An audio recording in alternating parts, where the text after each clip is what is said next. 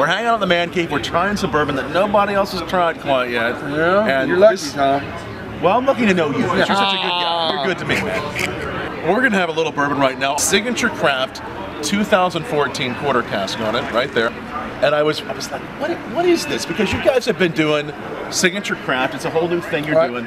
This is something you're working on. Tell us about this. This is an extension of our Signature Craft series. Yeah. And we finished some of our aged bourbon in quarter casks. Small casks. Small casks to give it a little bit of a more of a oaky finish. And you know, when you use the smaller casks, you get more of the influence from the wood. And about how old is this?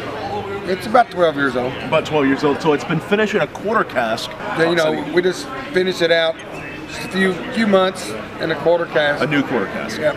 Okay. It's a 12-year-old. Cheers. Yep. Cheers. This could be out possibly. You're thinking about it. Yep. It could be something, you know, it's...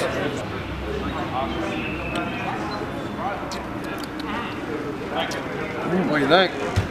Now, that is beautiful. And we're still playing with it, so you know, this is kind of just an R&D sample that we're working on. I like it. Well, if it's just only a sample you're working on, this is going to be great.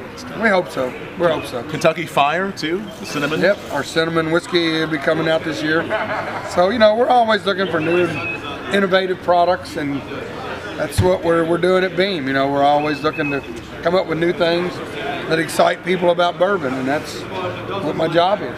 And our special toast, may there be no hell. And if there is, I'll see you there.